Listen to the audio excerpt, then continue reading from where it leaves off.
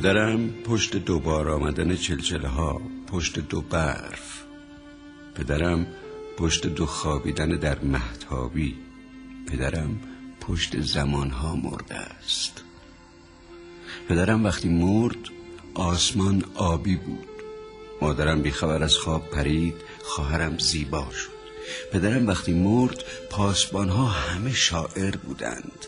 مرد بقال از من پرسید چند من خربوزه میخواهی؟ من از او پرسیدم دل خوش سیری چند.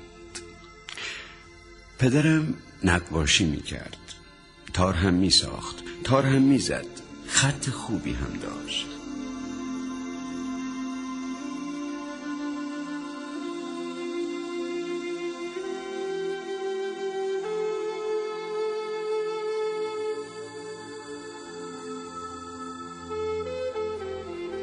باغ ما در طرف سایه دانایی بود.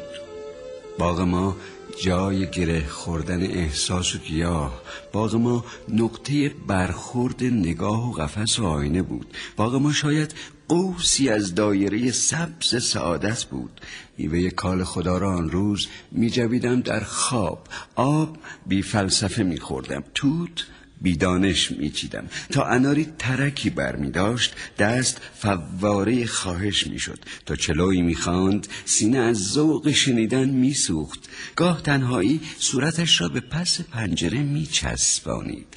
شوق می آمد دست در گردن حس می انداخت. فکر بازی می کرد. زندگی چیزی بود مثل یک بارش عید، یک چنار پرسار. زندگی در آن وقت صفی از نور و عروسک بود. یک بغل آزادی بود.